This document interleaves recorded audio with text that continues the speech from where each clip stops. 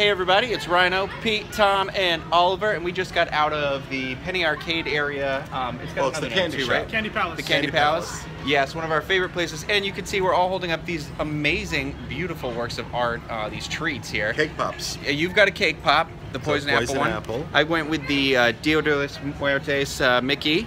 Oliver's got The mummy. the mummy version. And Tom, you've got pumpkin Mickey, right? They're all cake pops, you said, yeah? All cake pops. Okay, so we're gonna give these a try. I mean, it's almost a shame. I want to like put this I up as know. a Halloween decoration, right? They are, they're artwork. So- It's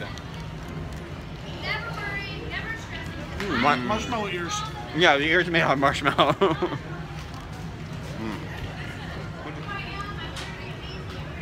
White chocolate, chocolate center. So good. What'd you get, Tom? What's inside yours? Chocolate inside.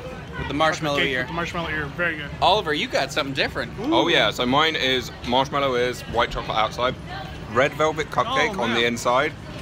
It looks good for Halloween 'cause it's got that nice, you know, like red, deep red inside. It tastes absolutely amazing. These really do trump the cake pops you get back home at Disney World. These are awesome. Mine was chocolate on the inside, but, and you know me, I'm not a crazy chocolate cake person, but this is fantastic. This is just that undercooked cake, delicious, the best way you could have it. So this is a must. Yeah, they're cheering because we made the right choice in our dessert selection. So I'm gonna say right now, you're coming here for Halloween time, this is a must-do treat. Do you have a must-do treat of your own? Let us know.